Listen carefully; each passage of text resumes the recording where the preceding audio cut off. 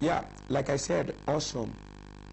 One thing I remembered, that at the point the trophy was presented to me, I had to, climb the podium, not by myself, but just a voice, Binebi, or saying, what did they do yourself?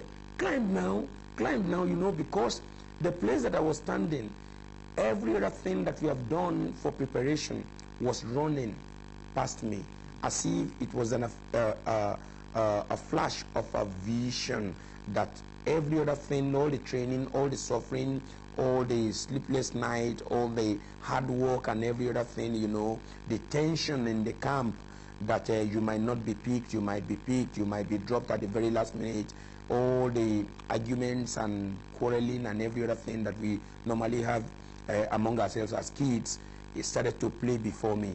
And at the end of the day, when I mounted the victory podium, it's, I realized that this, even as young as I was then, that this is a thing that God has given.